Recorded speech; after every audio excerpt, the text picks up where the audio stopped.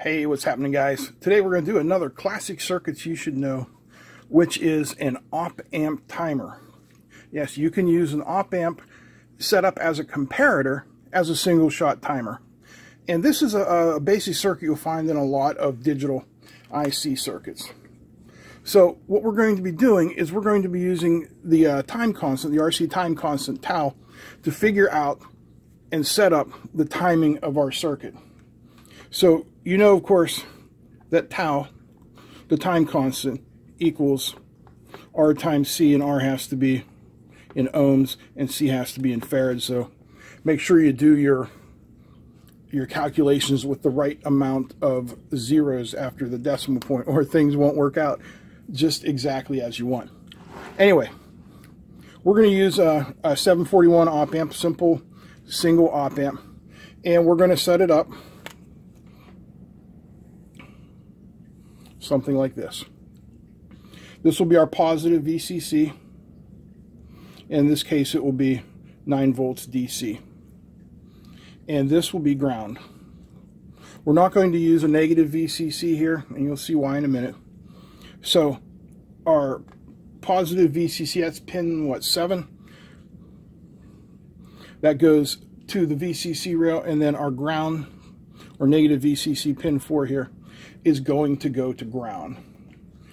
And then for demonstration purposes, we're going to put an LED here to show you when our timer is working. And it is going to need a resistor. We'll say a 1K resistor just to limit the current. Well, something like that. Okay, so the next thing we need to do is we need to set a reference voltage. That's why we don't need negative VCC.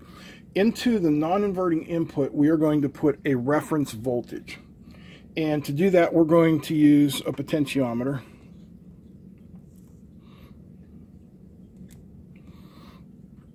And that of course is going to go to VCC as well. And let's make it like, 100K, probably good.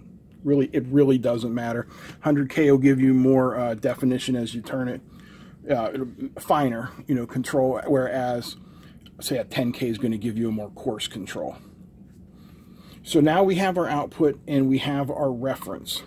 Depending on where we set this potentiometer, we can set our reference anywhere from, let's say, 2 volts to 7 volts, because there's got to be a little bit of headroom there. And now we need to set up our RC circuit. So we're going to have another resistor over here going to a capacitor, goes to ground.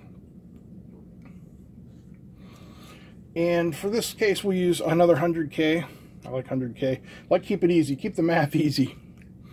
And let's say 47 microfarad capacitor. That goes into the inverting input. So what's going to happen is when we turn on the power to this circuit, this capacitor here, we'll call it C1, is going to slowly charge through that resistor. And as it charges up, the voltage at this node right here is going to increase. Well, when it increases to a point crossing this threshold we've set here, it's going to flop the output, and that LED is going to turn on. Are you with me so far? Good. Let's set up the circuit then. All right. So here's our circuit.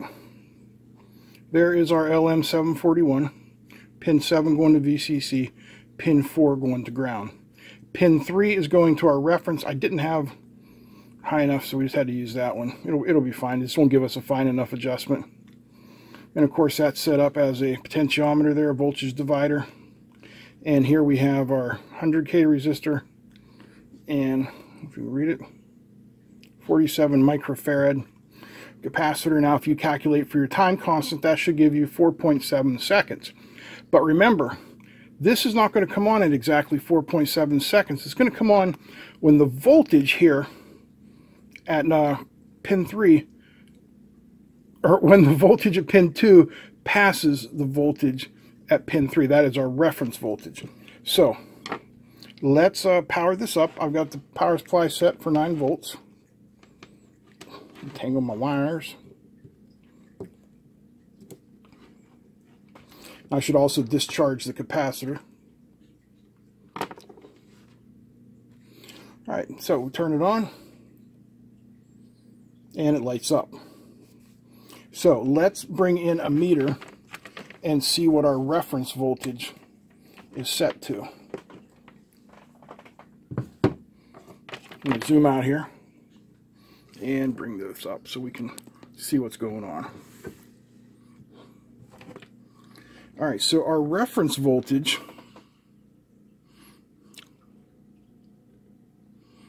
is set to 4.1 volts. So when that crosses 4.1 volts, that is when the circuit is going to light. Now if I remove the power, we come back, it's not going to take quite as long to light this time because there's still some residual charge left in the capacitor.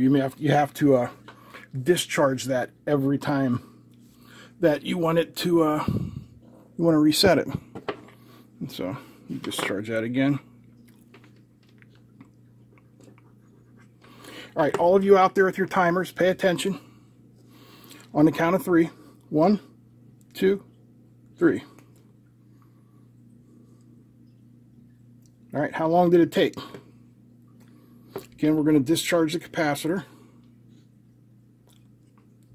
And now I'm going to change the reference value.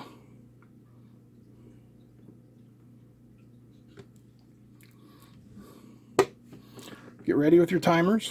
1, 2, 3.